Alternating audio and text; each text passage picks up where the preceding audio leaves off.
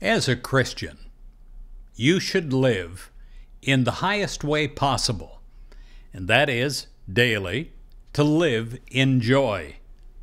And when you do, you realize that that attitude of mind multiplies.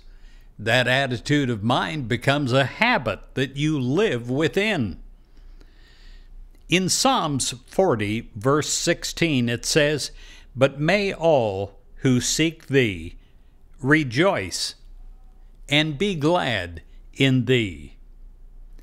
I pray this weekend, not some far off time, right now time, that you overflow with joy, you overflow with gladness.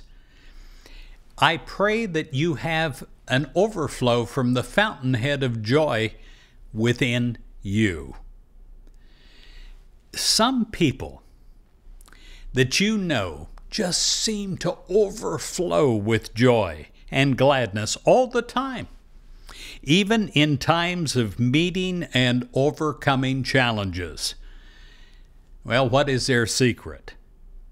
They put God first every day of their lives by turning to God in prayer and meditation. They realize they are not alone. They realize they don't have to face everything alone. And in so doing, they have found the fountainhead of all joy within.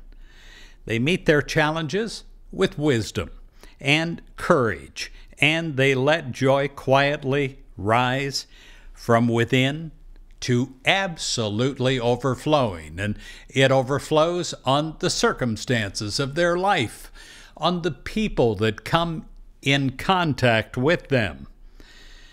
Let us also, in this sacred time, turn within in prayer and receive from God. As we seek God first, the result will be an overflowing of joy, an overflowing of gladness. In tapping a limitless wellspring of joy and gladness, we're given strength and we're given courage that will carry us through all experiences. Today, we put God first, and then we relax in the flow of joy and gladness. We let our joy overflow, and we find that we're an uplifting influence wherever we are.